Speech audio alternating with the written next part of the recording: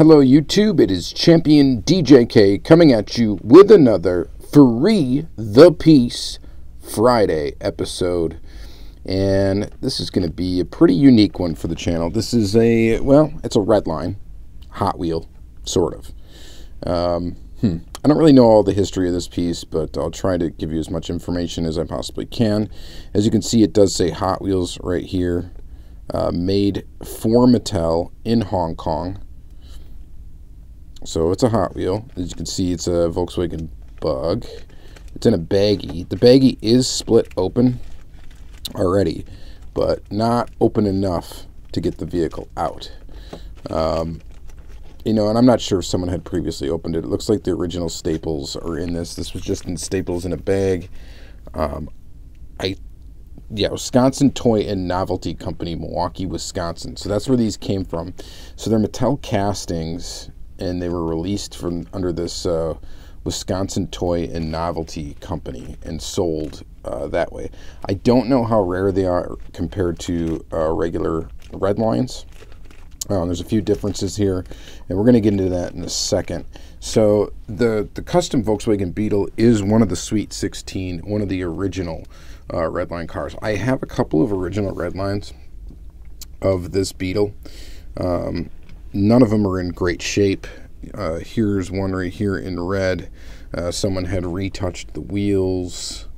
The wheels look pretty bad.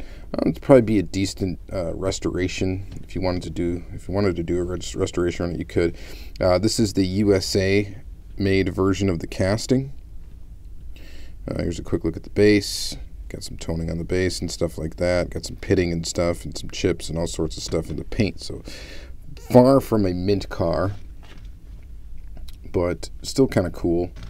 It's an original Redline, and a mint one would probably be pretty pricey. I don't remember what I got this one for. I got it from my buddy Richard, and I don't remember exactly what I got it for, but it was pretty cheap. So it's got a metal motor. I believe that's metal. Yeah, it's metal. And then metal base, like a one-piece interior, a little sunroof that opens and shuts, but this mechanism is sort of broken.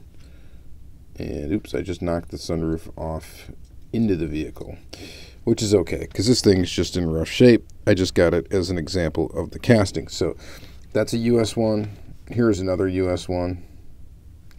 This one's in just as rough shape, if not even more rough shape than the other. It's got pitting and stuff like that. Sunroof is gone. This one has a white interior. These both have white interiors, which I think was a common interior color for this casting. And there's that one. And then I got this Hong Kong one. This one is also in terrible shape, but just as an example to see the difference in the casting. So the motor is plastic instead of metal. The base looks quite a bit different. So these both had suspension. This isn't really a Redline education video. I'm really not that well versed in them, but I know some differences here. They both had the sunroof. There is a no sunroof version of this casting, I believe, as well. Another major difference, though, is this one right here in the front. The headlights are actually part of the base tool, and this one they are not. They're part of the body tool. So that's kind of a cool feature there. All right, and then there's a third version, which is the Flying Colors version, which this is going to be sort of that version, but I believe this thing has a plastic base. So anyway, we are going to go ahead and open it up where it's already opened here. Just going to finish ripping the bag open.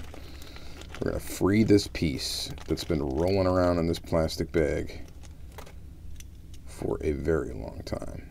So here is the Wisconsin Toy Company version of this Flying Custom, or Flying Colors, Flying Custom, one of the two, vehicle. So when did these come out? I don't really know, but I'm guessing it would have been 70s. But here it is. So this is the Flying Colors tooling, Flying Colors tooling for this VW Beetle. The only difference is it does have a plastic base. So the Flying Colors tooling did not have suspension, I believe. And this would have been a metal base, I also believe. These were made in Hong Kong. And this was the enamel era of Redlines. Like I said, I don't really know how rare this piece is, but I do think it's pretty darn cool. And it's the only mint example of like the original sort of Redline casting. Now there's a little bit differences here. One of them is like you can definitely see like the casting lines in the tooling here. I mean, it is a metal body, right?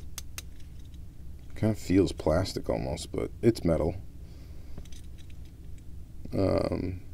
It's got the US interior, and of course you also notice it's missing the sunroof, so it doesn't have a sunroof.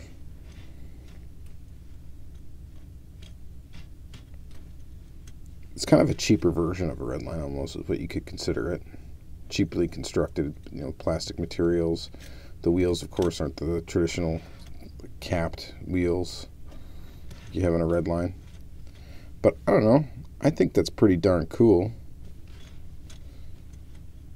And is a great example of this car. I don't know how expensive these are either. I should have looked that up before filming this video to see how expensive these are, but I don't think they're that bad.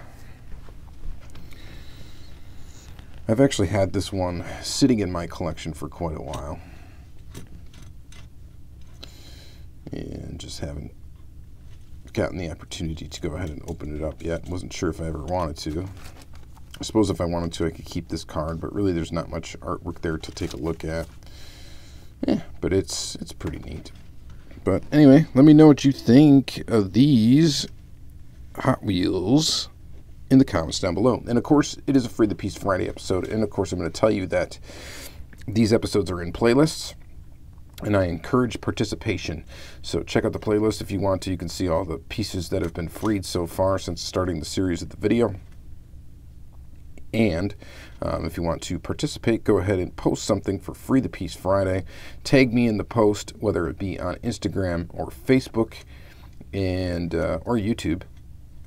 And open up your cars, guys. So thank you guys very much for watching this one. So let's free the piece Friday. Have a good day.